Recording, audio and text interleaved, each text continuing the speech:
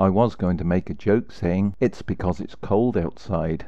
However, as I speak, it's currently about 30 degrees centigrade, so that clearly doesn't work. Anyway, my videos are about cycling, so I don't think I'll debase them anymore.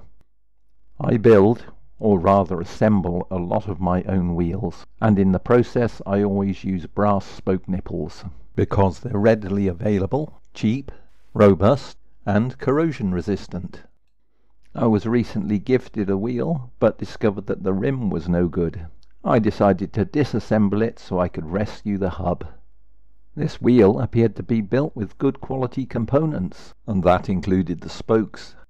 However, the spokes were held in place in the rim with aluminium alloy nipples. It was clear, though, that corrosion had been working on those nipples.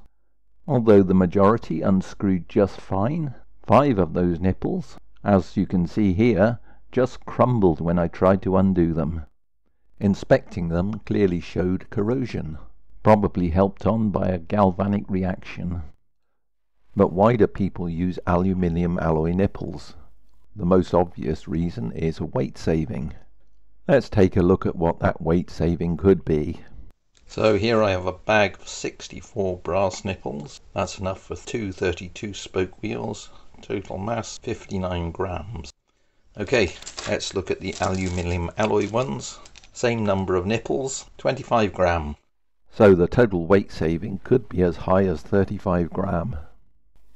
Okay, time to summarize. Brass nipples weigh over twice the amount of aluminium nipples, but the actual weight saving is quite small, probably equivalent to blowing your nose. And for me, the potential maintenance issues far outweigh the reduction in weight benefit. My advice to you is, if you can, avoid aluminium alloy nipples. From me, for now, it's goodbye. But what about that hub I rescued? Here it is. It's in good condition, but I'm not sure what I'm going to do with it yet. But it was good fun taking that wheel apart. Okay, I admit it, it's an engineer's version of fun.